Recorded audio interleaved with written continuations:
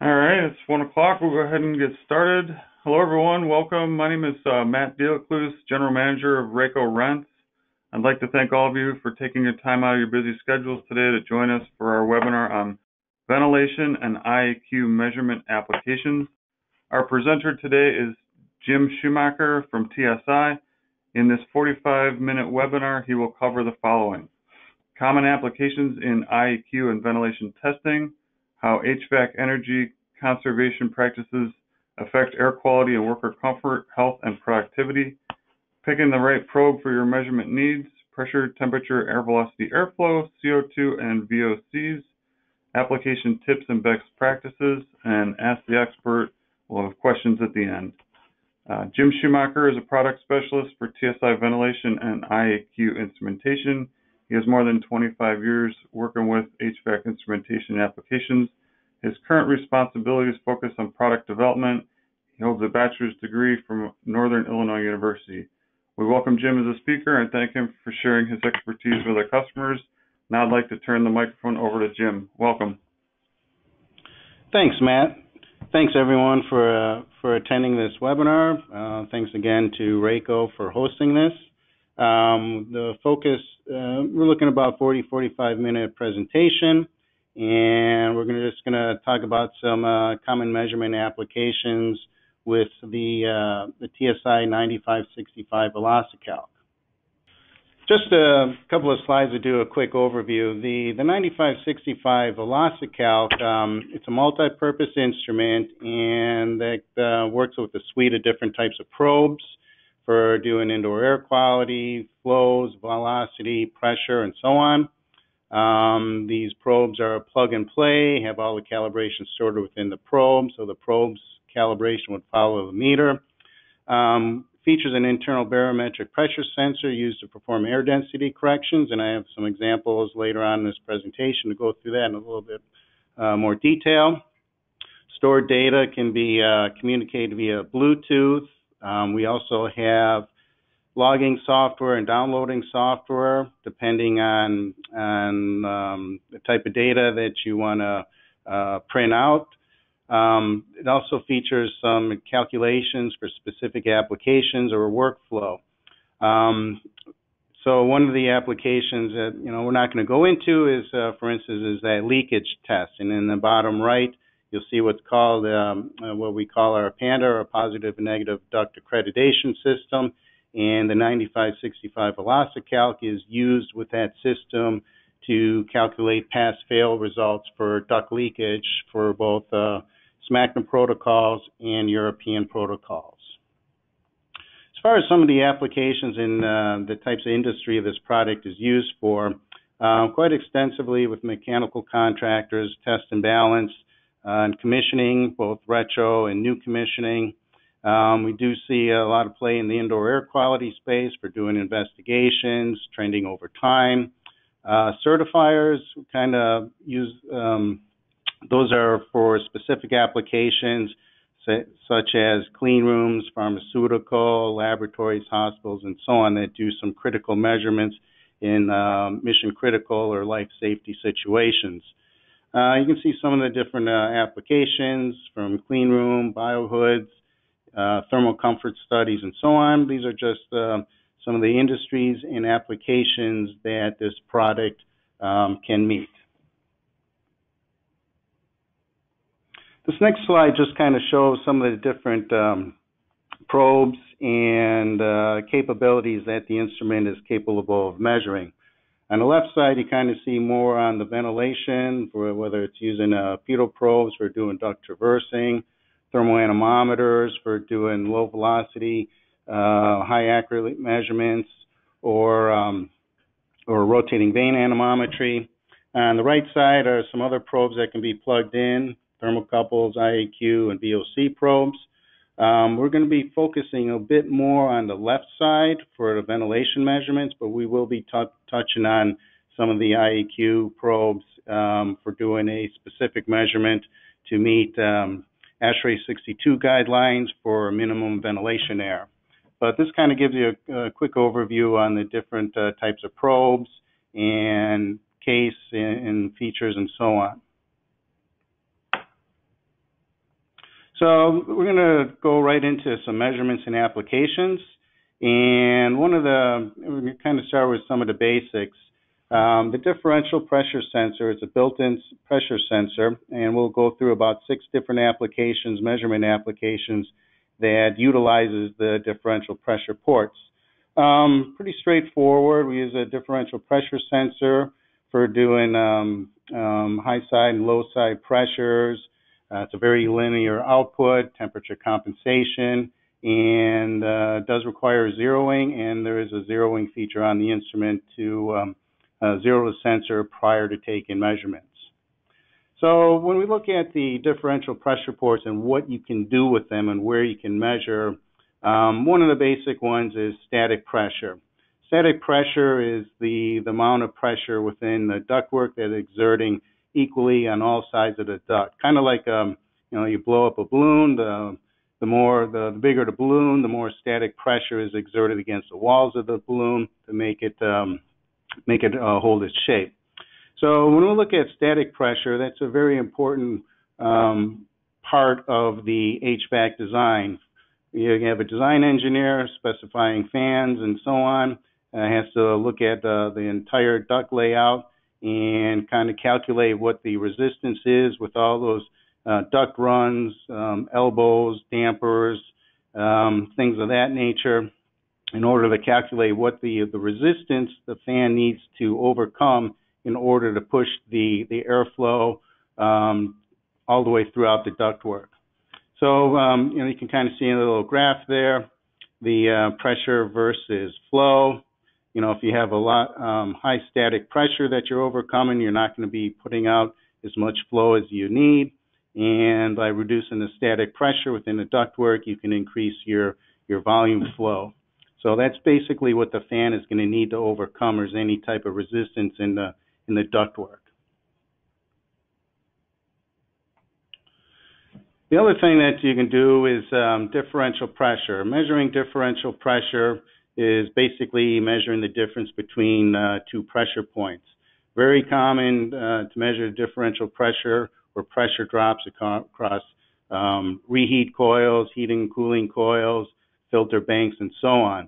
As the filter starts building up dust and debris on it, it's going to create more of a resistance, a higher pressure drop, which will restrict the flow going through your ductwork. A lot of facilities, for commercial facilities, they'll have dedicated differential pressure transducers mounted across the filters, and at a predetermined set point would indicate when that filter would need to be changed. So using it for measuring differential pressures, filters, coils, and so on, very common practice in the HVAC field.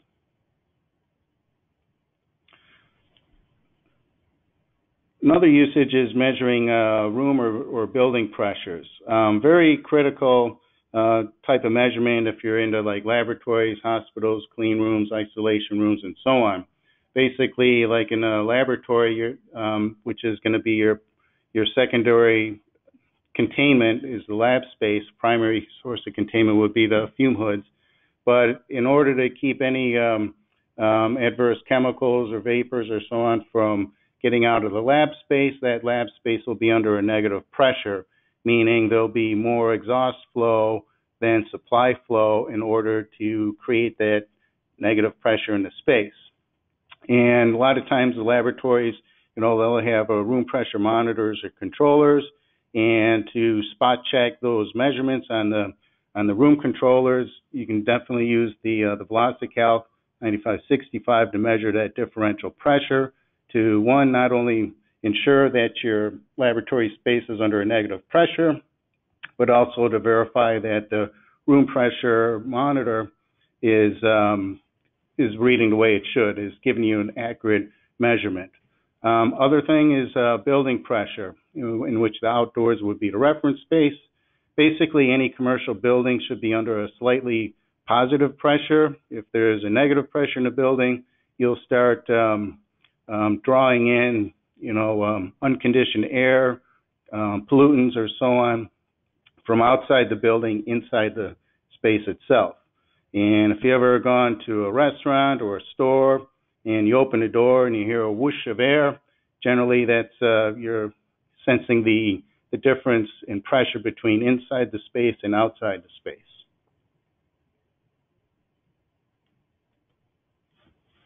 Another application for using the pressure reports is measuring flow.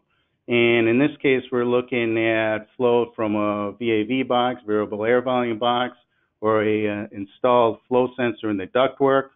On that lower right-hand corner, lower right-hand photo of the VAV box, you can kind of see a blue and a red tube that are connected to a differential pressure manifold that's installed at the inlet of that box, and we can tap into those tubings to measure the differential pressure. Now, with a VAV box with an installed flow cross or a velocity sensor, what that manufacturer of that box would be doing is giving you a chart based off the inlet size, what the square footage is, and what's called the K factor.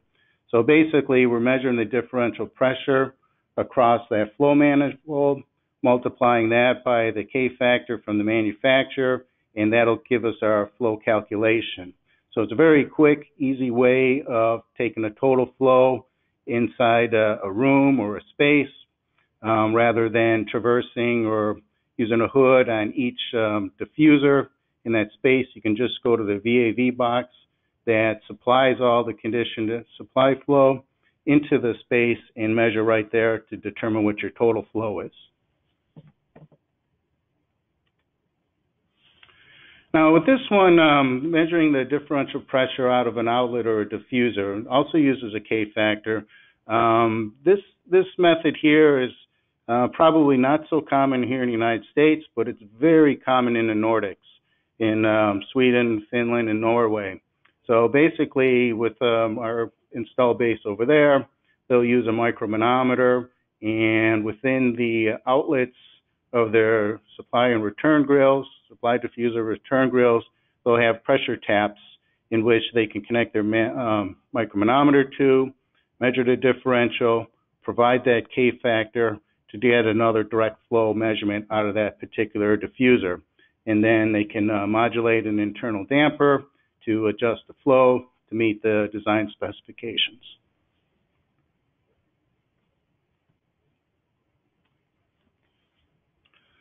Another usage of the differential pressure, which is very common in your test and balance world, is using a pitot probe and doing a duct traverse. So basically, if you think of a duct, the airflow is not going to be uniform within that duct. You can kind of see that picture down at the bottom with the fan in the flow profile.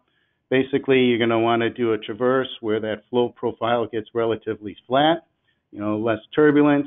And in order to get a good average of the flow at that point, you're going to take a series of measurements, a bunch of different samples at various points within that duct in order to calculate what your flow is. If you get into any high temperature applications or with high particles in the airstream, pretty much using a pitot probe is going to be the only way you can be able to take those flows. The pitot probes, they're stainless steel construction, can withstand temperatures up to about 880 degrees Celsius, and are prevalent in monitoring flows in stacks or chimneys or some type of industrial process, dust collection systems, which is another usage for using the pitot probes.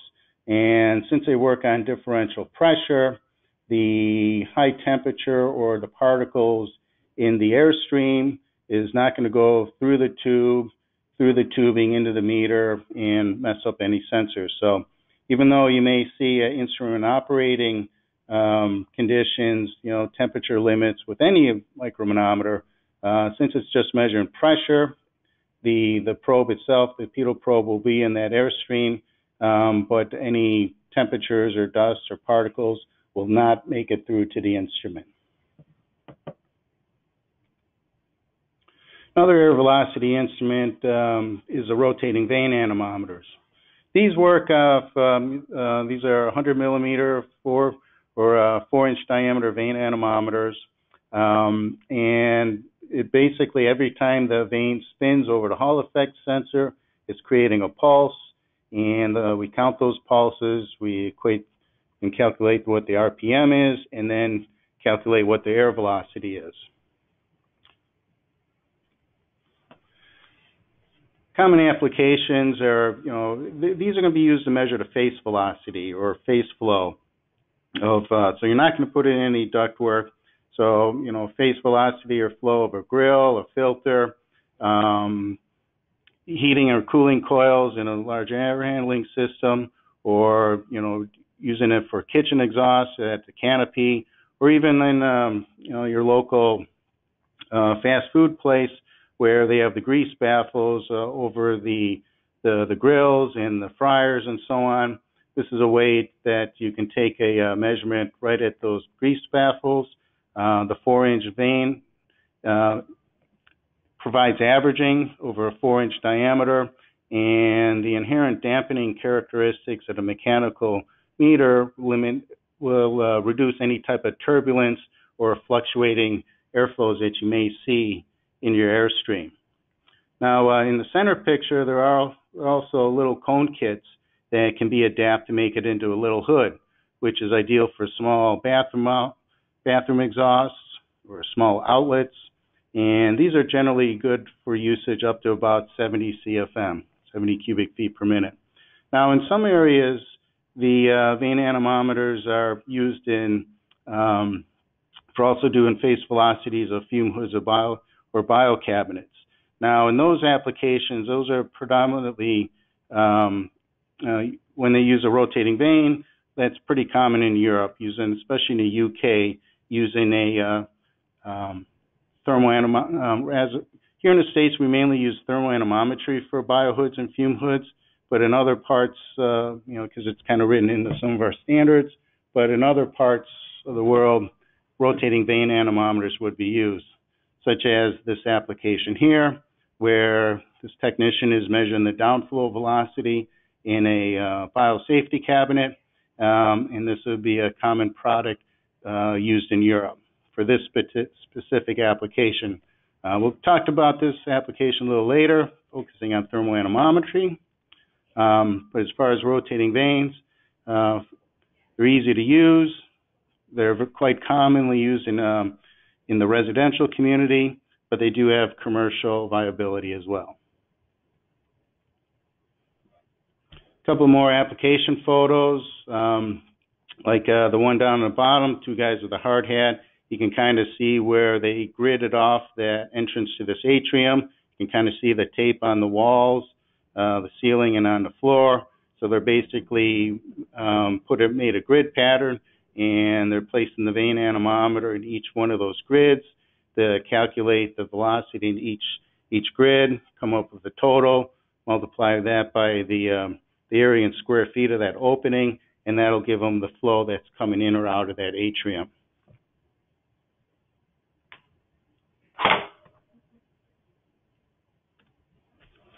So right now we're going to move into thermal anemometry. Thermal anemometers, they have a wide measurement range, 30 to 10,000 feet per minute. They're very fast acting. One thing to keep in mind, these are thermal anemometry, and I'll kind of talk about how those work, but they're designed to work with only air. So if you got any other gas mixtures other than air, you're not going to really want to use it for that. If there's any potential combustibles, not the product for that. So basically, if you can breathe it, you can measure it.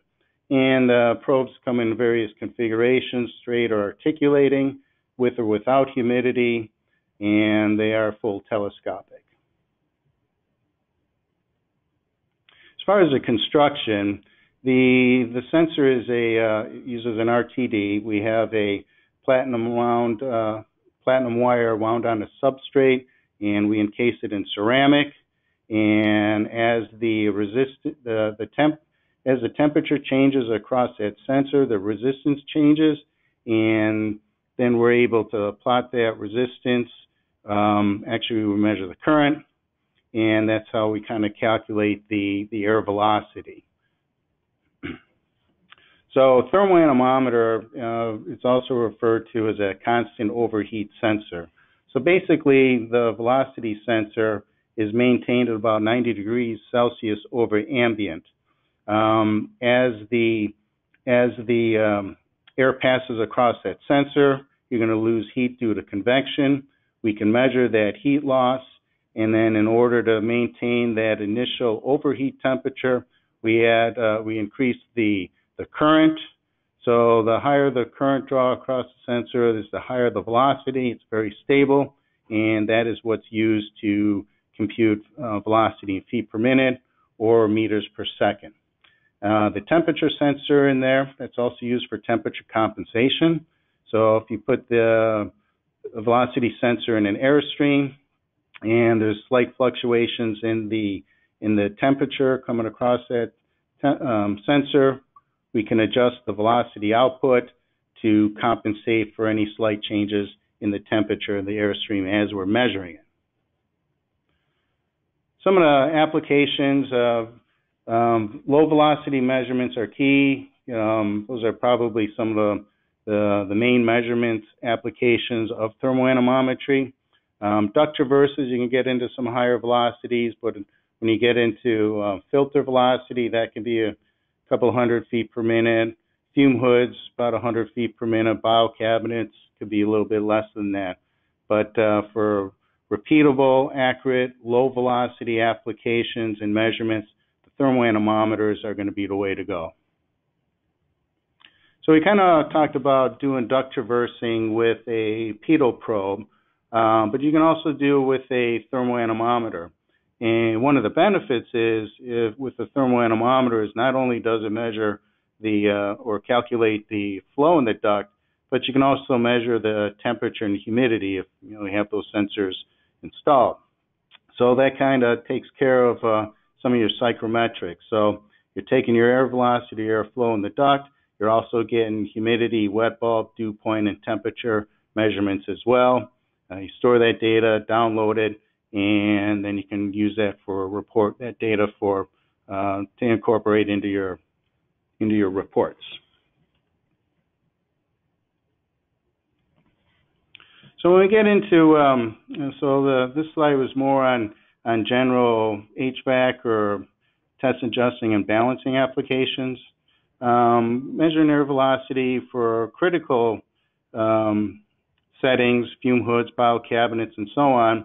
There are a bunch of applicable standards that you see there, and this gets into the low velocity applications. The photo up on the right, that gentleman there is measuring the downflow velocity in a biocabinet. Looks like a class 3, a glove box. And then the photo down on the bottom, that's doing a face velocity of a laboratory fume hood.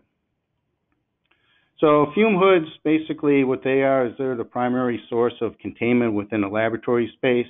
They're connected to ductwork, to the exhaust duct. So all the conditioned air that comes into the lab space will be exhausted through the general exhaust and through the fume hoods.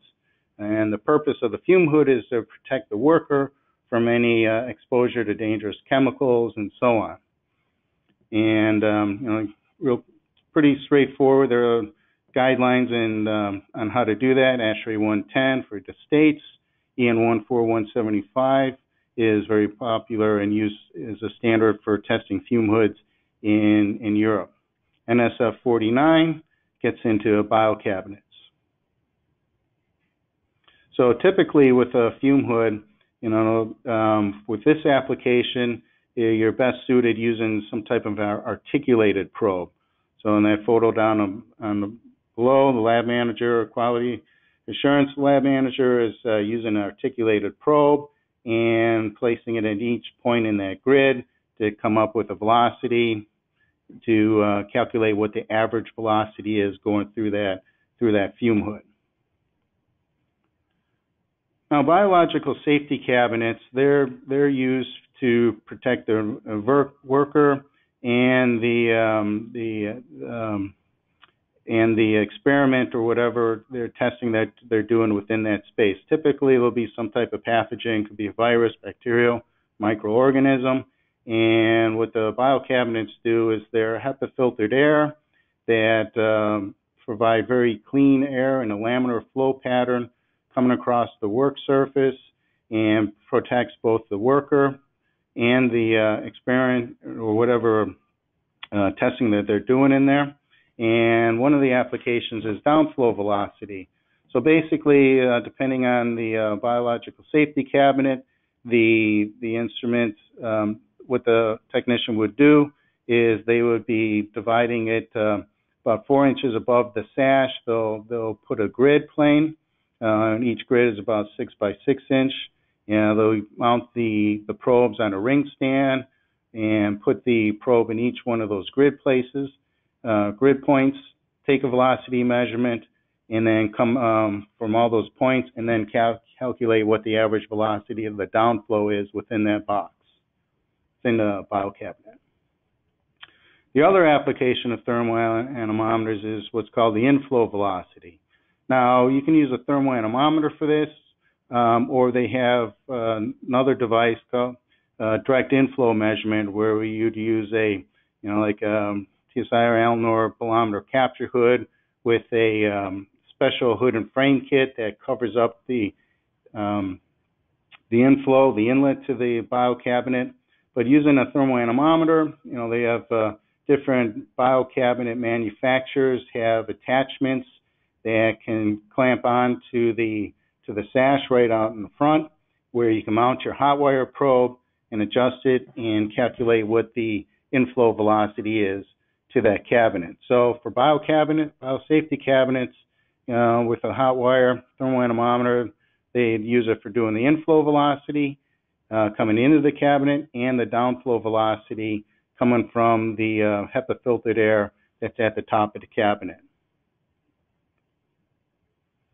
Another application is laminar flow benches. So these are basically they're filtered air. There's a fan that brings in the room air, filters it, and that filtered air then comes across the work environment, and this is where they can do some lower level experiments and testing. But the same thing, using a hot wire, they would make a grid in front of that HEPA filter, take velocity measurements within each point, and then come up with the average. If there's any difference in the uniformity, if one side or corner of the filter is a higher flow or higher velocity or a lower velocity than another point, that can be an indication of dirt or debris filling up that point of the filter and causing issues with the uniformity or the airflow velocity profile coming across the clean bench.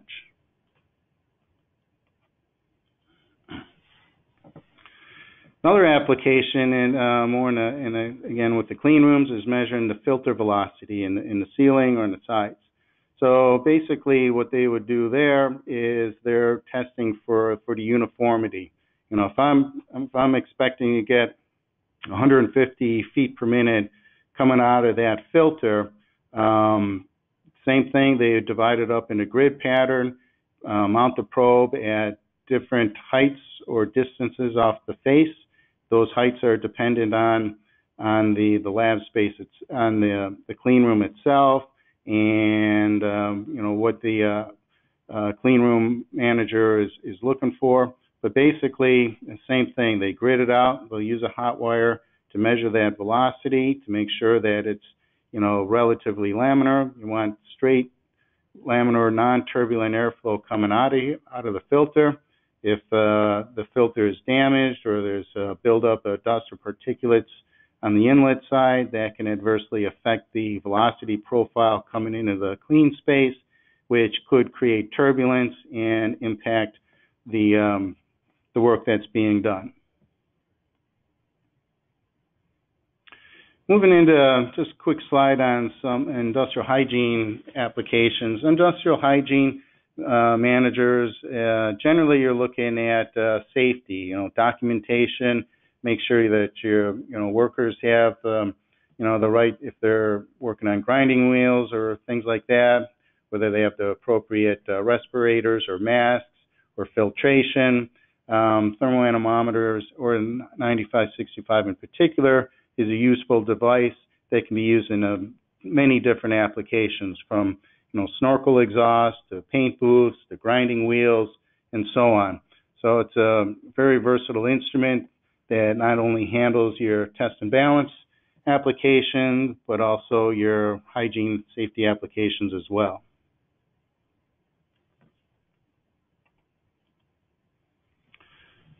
One thing to keep in mind is air density.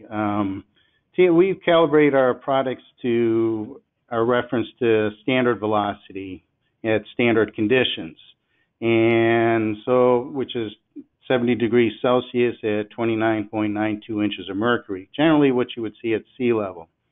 So, and that's very important. If there are different manufacturers or of instrumentation or VAV box manufacturers or fan manufacturers don't have a baseline, it'll be very difficult for HVAC professional to have a starting point. Where did this data come from, and how can I reproduce it?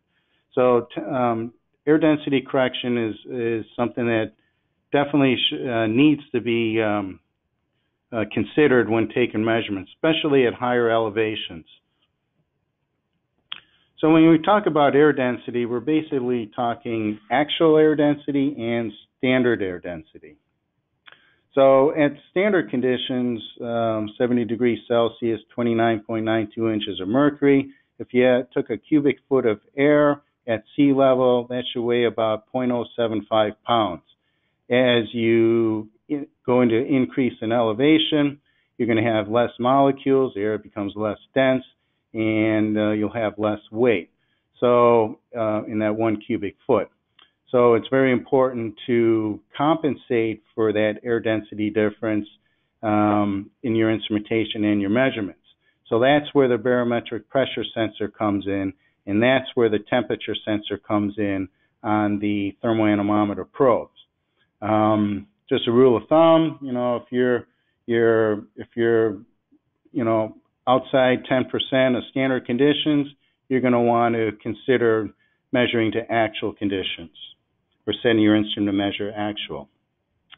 So, quick example of that is, okay, we're taking a critical measurement, a laboratory fume hood. It could be in a university, government building, or a research center, or so on. Typically, fume hoods, I know they do have some, high performance, lower velocity ones, but typical fume hood, they're looking for an average face velocity coming into that hood about 100 feet per minute. So if you are measuring at a high altitude, 7,320 feet, for instance, which is the elevation of Los Alamos Labs, if you have your instrument set to standard air density, your measurements will be low, since the density of air in 1 cubic foot is going to be much less at 7,000 feet than at sea level. So you have less molecules coming across that sensor, and it's the velocity sensor. So then it'll interpret that as a low velocity. But you set it to standard condition, to actual conditions, where you take the actual barometric pressure and the actual temperature, and then you'd be able to basically get it to read closer to design. So by not switching your measurement from actual to standard could be the difference between passing and failing a face velocity test. I'm going to take a few slides, a little bit on advanced calculations or workflows. And what these are, we define these as built-in workflows or protocols for specific measurements. So, you go in for like heat flow calculation, which is one of them. You just go into that menu, they'll guide you on setup and so on. So what a lot of these workflows do is it eliminates some of the hand calculation errors.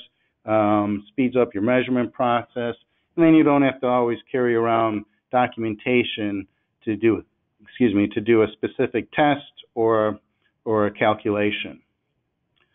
So within the instrument, there's an applications menu, and got 5 different workflows customized that can be conducted. Draft rate, heat flow, and turbulence intensity. That uses a thermal anemometer probe. Draft rate, it gets into human comfort, occupant comfort, how many people are satisfied. Heat flow gets into BTU per hours, efficiency of a heating or cooling coil. Turbulence, that's something for laminar airstream, so they can quantify what the airstream turbulence intensity is from like a filter, hoods, and so on. Percent outside air calculation, that is used in conjunction with meeting the ASHRAE 62 minimum ventilation guidelines. And then the leakage test I kind of briefly touched on earlier, which refers to built-in duct leakage testing protocols for Europe and for North America. And that uses what we call the PANDA system, positive negative duct accreditation system, which is the rig on the right. So we're just going to take a look at a couple of these workflows. So you have ASHRAE 62. It talks about it's a very concise document, standard, and gets into a lot of different aspects, but one of them is the amount of air, fresh air, outside air, fresh air ventilation coming in to a given space based on number of occupants in a space or the square footage of the space. So by having the proper amount of fresh air ventilation coming into your facility, that'll reduce any CO2 issues, concentration. I mean, some of you, if you remember back in the 70s, the energy crisis, one of the ways that commercial building owners were trying to save a little money is to reduce the amount of outdoor air coming into their system. So by limiting the amount of outdoor air coming in, your reheat, your cooling is not used as extensively, so you save a little money. However, the offset is what's called sick building syndrome. So you're recirculating all those pollutants, the CO2 levels are building up, and then people start feeling groggy, nauseous, and so on. And that was a direct contributor to the whole sick building syndrome is lack of fresh ventilation air. So with to measure this the amount of outdoor air coming into the space, you can do it with either carbon dioxide or temperature. If you're using temperature, temperature will work as if you have a pretty good difference between the inside and outside, inside the building and outside. If the difference is only a few degrees, 5-6 degrees, using temperature for this calculation probably wouldn't be the best way to go. So using carbon dioxide has been shown to be a very good indicator of the amount of fresh air coming into the space. So basically what they would be doing here is they going into the application, percent outside air. They would go outside, take a measurement, go to the supply duct, take a measurement, go to return duct, take a measurement, and then calculate the percentage of outside air coming into their space or in the building as a whole. So as an example of that, we see that picture of that VAV box and a little schematic or a little drawing of a duct with the VAV box and some branches coming off. Now, you can also take those. So what we need to do with this measurement is now that we know what the percentage of outdoor air is coming in, we need to know what the percentage of outdoor air and CFM per person. So you see a picture of a barometer capture hood. That can be used to measure each one of those 6 diffusers, or you can use the VelociCalc 9565 with the pressure ports, tap into that VAV box, input the box manufacturer's K-factor to determine what the total flow is being delivered to that space that is being fed by those six diffusers. Now, on this on the left there, you kind of see a little chart, application and recommended a CFM per person of outdoor air.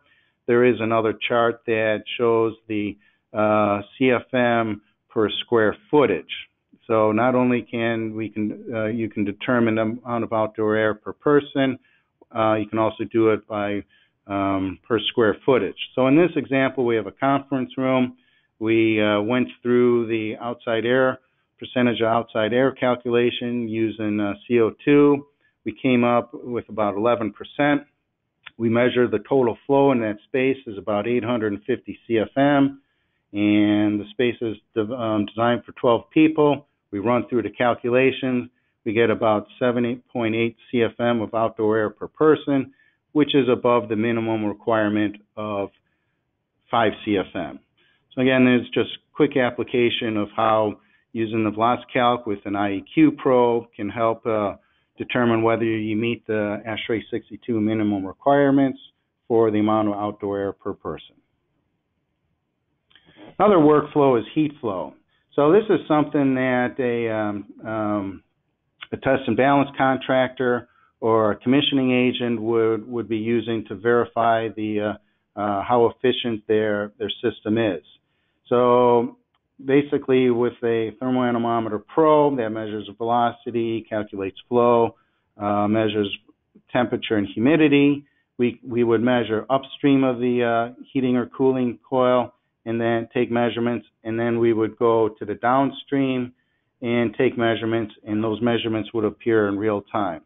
So you can see on some mechanical schedules on the lower right, one's in imperial units of measure and the other one's in metric, but you can see there is a schedule for measuring the capacity, megabtu per hours or kilowatts. And again, this gets into how efficient is your heating and cooling system in relation to your ductwork and your overall HVAC system.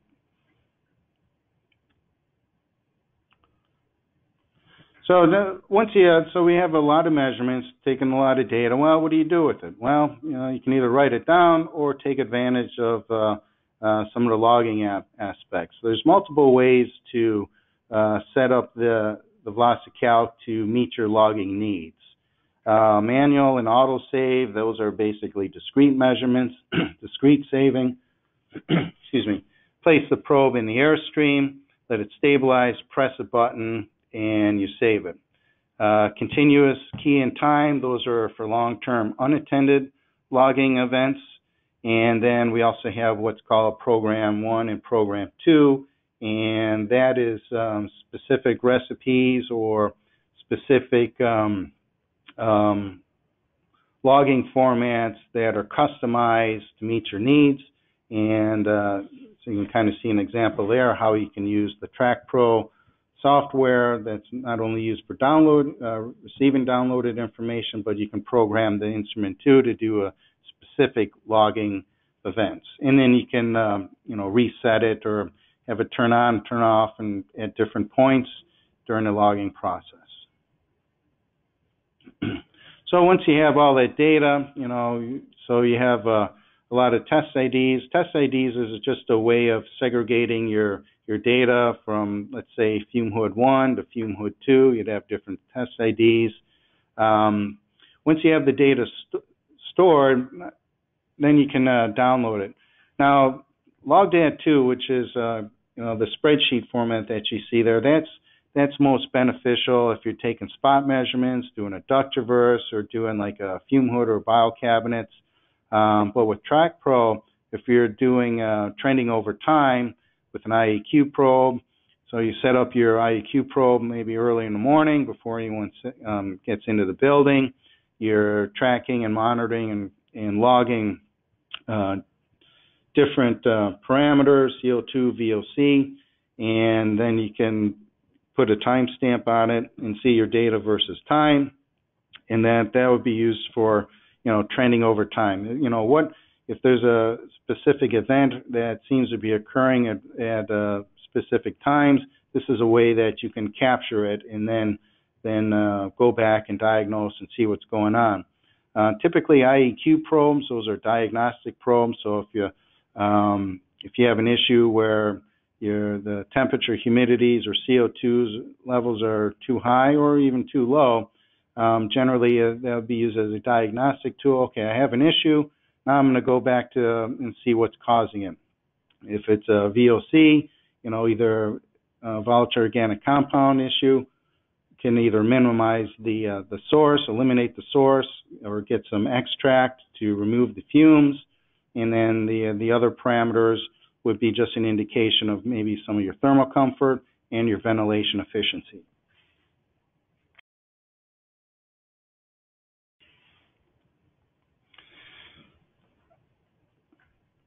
So as far as models, Raeco, they definitely can help you put together a kit. We do have different models and different types of probes. Whatever we supply generally will come with a calibration certificate, traceable NIST, batteries, downloading software, and so on.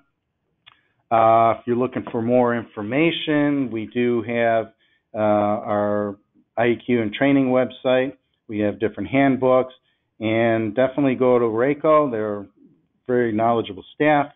They can help you with your application needs and your rental needs. So we're getting close to the end here, and I just want to thank Raeco for hosting this event. And again, contact Raeco for all your instrument needs. They have a knowledgeable staff. They know their products. They know their customers. They know their industry, and they can easily help you make the right choice when it comes to rental or purchase needs. All right, thanks, Jim. We do have a couple questions here, so let me go through those. First one is, where's the best spot to take a differential pressure measurement? Do you need to take several measurements? One thing with pressure is I hate to say it, but pressure is pressure, meaning if you think the differential pressure measurement is basically two static pressure measurements at different points. So in the measuring differential pressure, it's basically, let's say it's across a filter. It's a point upstream and a point downstream. As far as multiple measurements, it's not like you need to do drill a bunch of holes and measure the differential pressure in a bunch of series of holes.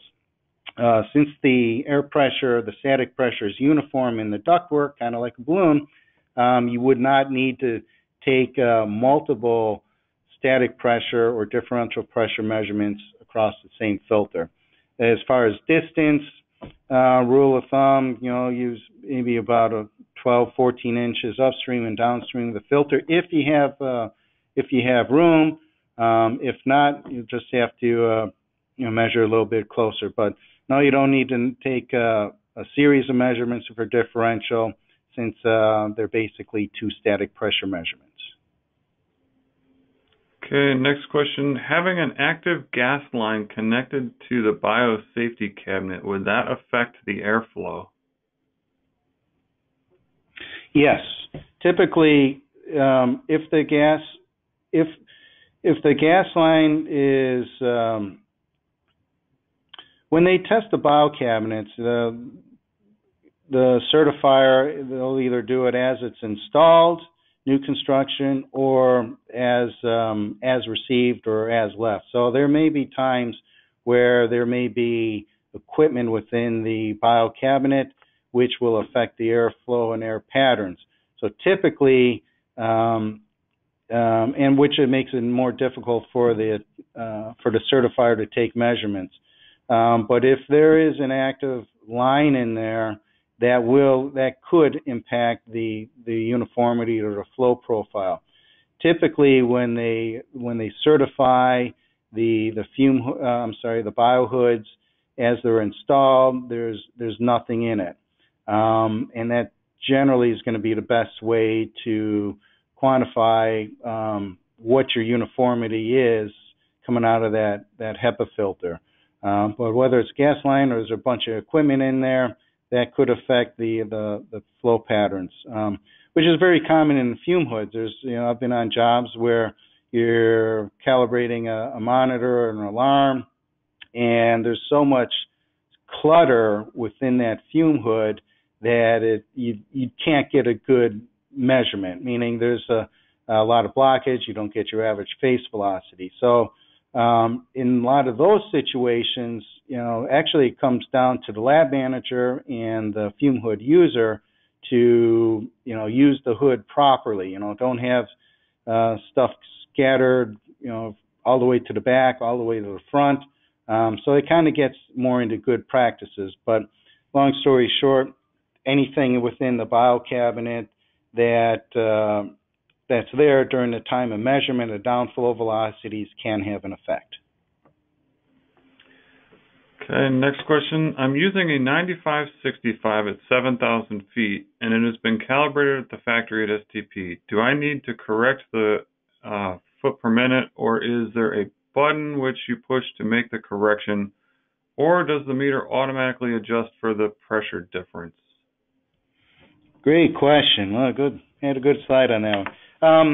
Yes, yes, they will need to. We calibrate everything to standard conditions, but at 7,000 feet, you're going to want to change the instrument to read to actual conditions. And at the top of the screen, it'll tell you whether it's standard or actual. So basically what you're going to have to do with your 9565 is go into the menu, scroll down to actual standard, go into that menu and select actual. And then that will put you in the actual air density mode. We'll use the internal barometric pressure sensor at that and measure the barometric pressure at that higher elevation, which is probably going to be like 24 and a half inches of mercury. And in that applications, if you don't do that, that could definitely be a difference between passing and failing. So yeah, at 7,000 feet, use actual air density to take your measurements and go into the menu of the 9565 and physically select actual as opposed to standard. Next question, what is the VOC minimum detection level? Part per million or part per billion? Well, we didn't really go through the VOC probes that much, but we have a low concentration and a high concentration probe. The low concentration up to about 20 ppb and the high concentration up to 2,000 ppm. So we do have two different probes. These probes work off of diffusion. There's no pump, and these VOC probes would not be used for confined space testing. They're not intrinsically safe. They're mainly used for doing indoor air quality investigations. But yeah, we have both a low concentration and a high concentration, and the lower concentration is probably the more predominant of the two. And we do have that information on the spec sheet and our resources. I'm sure Raeco can easily provide that detail to their end user as well. Okay. I've got a request to provide a link to the IAQ handbook. We'll go ahead and get that on our website for you. Let's see. Next one is I have both rotating vane and thermoanemometers for supply/return grills or hood faces. What benefit is the thermo over the vane? Since getting the vane, I've always used it as it seems to be more consistent. Well, one of the reasons we may get more consistent with the vane is it's a mechanical instrument. The vane spins based off of the velocity impinging on the vane blades, so you do get some inherent dampening. So, meaning if there's fluctuating flows or velocity, you're not going to see the readings on your display jump up or down as much with the thermoanemometer. Thermoanemometer, they are very fast response, internally we take like 20 readings per second. But one thing that you can do is inside the 9565 or in any of our models that use the hot wire or the rotating vane technology, is there's a menu item called time constant. And the time constant can be set from anywhere from 1 to, I believe, 30 seconds. So what that is it's used more for hot wires since they're fast acting. So if you put your thermal anemometer in an airstream and keeping this airstream, and the readings are jumping up and down. I can't make heads or tails. What you can go into is the time constant adjustment, put it to a longer time constant, let's say 10 seconds. And what happens then is now your readings will update every second, but it'll be the average over that the last 10 seconds. So it'll be like a moving average. So it's going to be doing more averaging.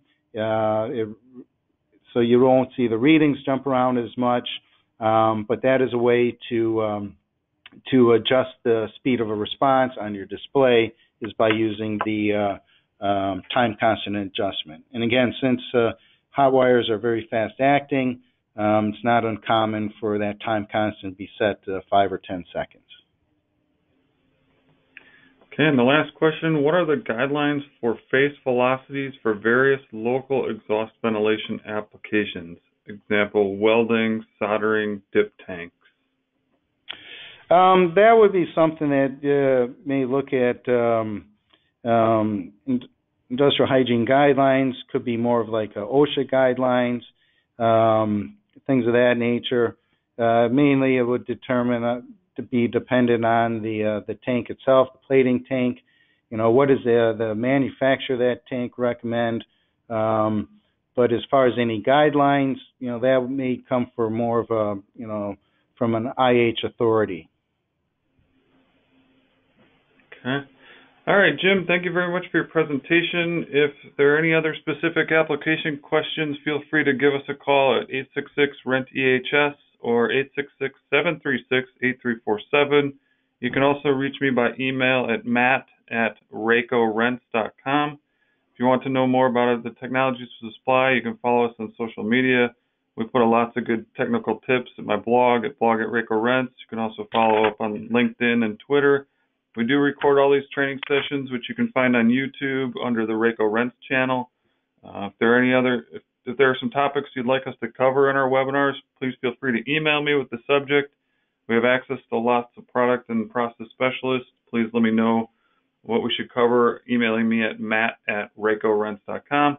At this point, if there are no further questions, our presentation will conclude. And one last comment was, yes, the slides will be available. All right. Thank you very much, everybody, for attending. And thanks again, Jim. Appreciate it. You're welcome. Thanks. Bye-bye. All right. Have a good day.